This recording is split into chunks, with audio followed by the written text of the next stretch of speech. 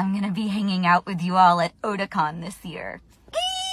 I am seriously so excited, guys. I have been hearing about Otakon for years, and I am so thrilled that I was asked to come join you all this year.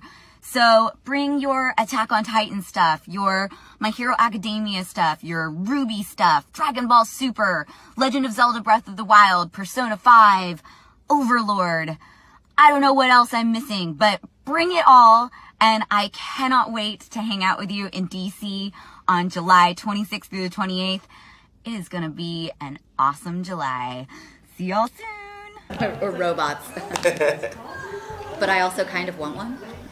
Maybe a smaller one. They are definitely useful. This one actually is rated to hold like really, I mean, I think I got like one of the most heaviest cameras, so does a good job sustaining that. I forgot this table is slippery. I should remember that from last year. All right, I'm gonna come over here now.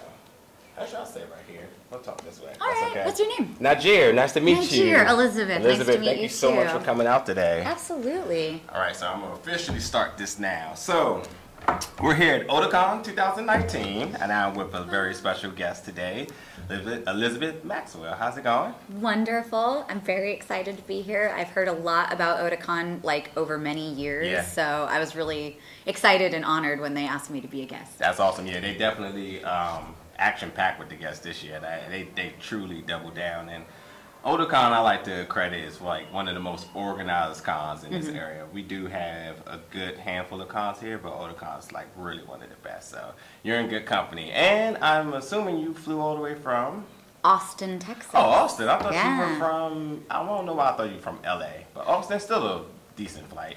Yeah, I used to live in LA and I work in LA all the time. So in actuality, I did fly here from LA because I was working, but I am based out of Austin, Texas. Austin. Okay, awesome. So you are you're credited for over 67 voice roles. I am. Oh wow, that's news to me. I mean, literally, the characters range from obviously 2019. We have Fruit Baskets, Code Geass, all the way to My Hero Academia is in Midnight. Attack on Titan is in Ymir. Ymir. Oh.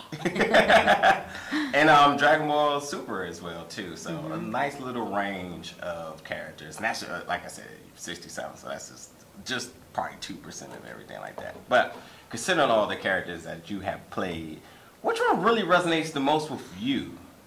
Like, which one do I think is like the most like me? Yeah. Like, which one? Like, and when you consider these roles, which one do you find a little bit of yourself in, so that when you're doing the voice acting role, that it comes from not only just hard work, but it also taps into maybe some passion, because it really taps into something, you know, that resonates good with you. Right. Well, I mean, I'll preface it by saying I try and find the commonalities between me and my characters with every character I do, because it's how I kind of, you know, zero in on understanding how their brain works. Yeah. But I guess in terms of one that really kind of touched me because I could really understand her worldview is Bishamon from Noragami. Because we're both pretty kind of like protective, maternal sort of people. Like in my group of friends, I'm often kind of like the motherly one that takes care of everybody when they're having a bad day. And, you know, we're both kind of like type A overachievers.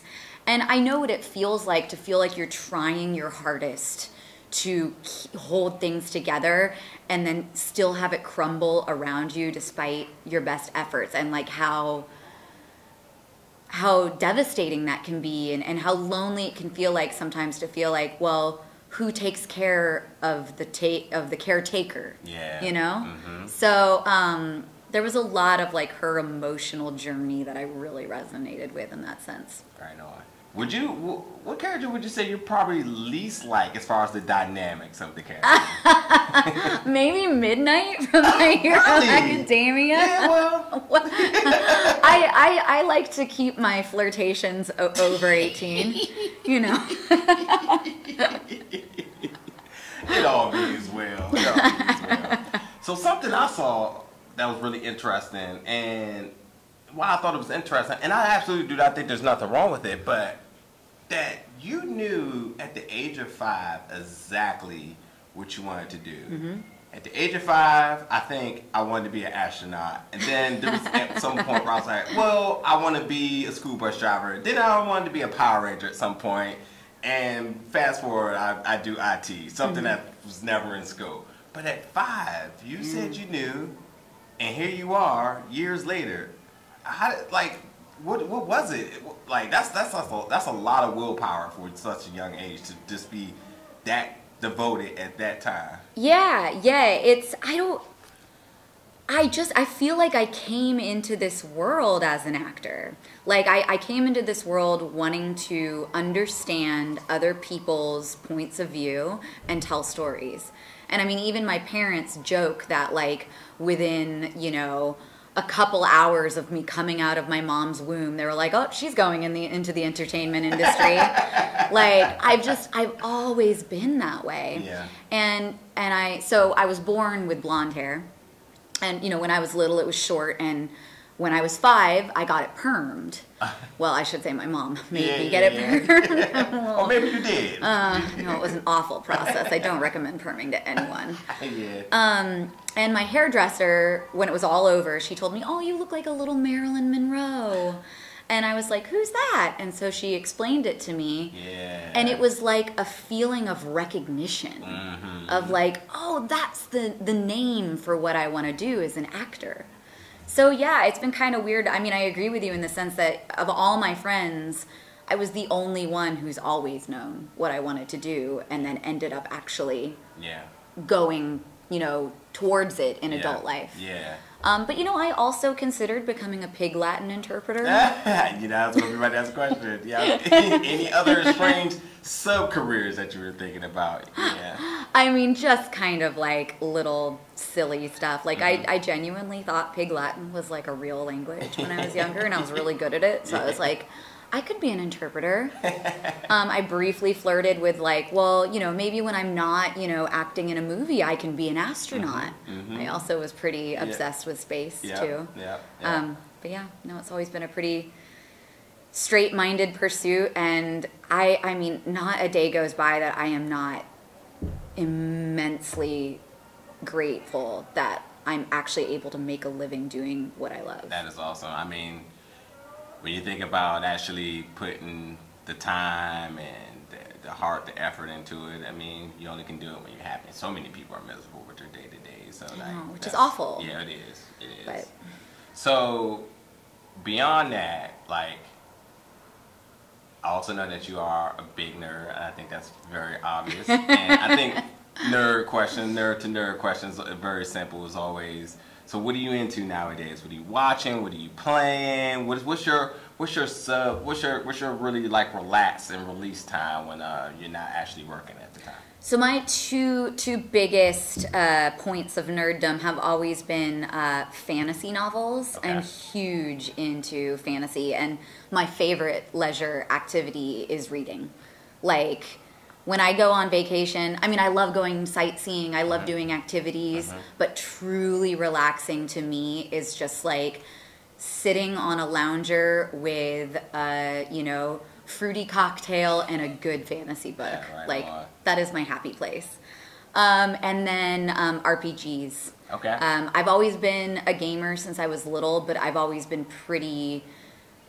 mostly invested in RPGs. So it's like, you know, I played Final Fantasy growing up. Chrono Trigger is my favorite game of all time. Right with you. I'm actually currently just started Persona 5, which I'm really, really into. Although it's really weird to yell at myself. How does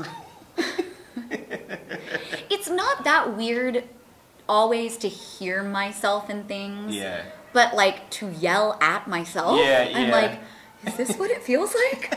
Oh, I'm sorry to anybody I've ever yelled at in real life. It's so weird because I hate my voice when I hear it, and I always wonder, like, You have a great voice. Oh, well, thank you. It's very warm and rich and resonant. I don't know. It's like when I listen back, I was like, ugh. But yeah, I can imagine if my voice is on like a video game or anything, just yelling at myself with such like pleasure. It's like, yeah, that's what you get, stupid voice. unfortunately, I mean, well, good for you. You don't have a stupid voice.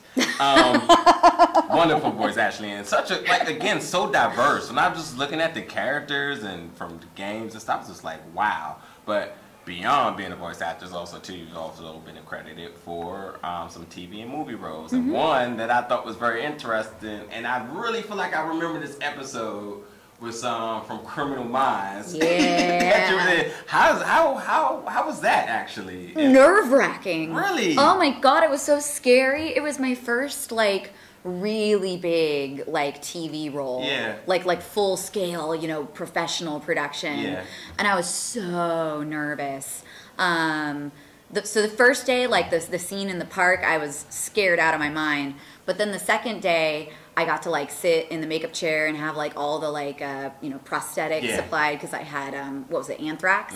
So I had like boils all over me. And there's something about that kind of like chilled me out. So the second day I wasn't so nervous. But yeah, it was really fun though.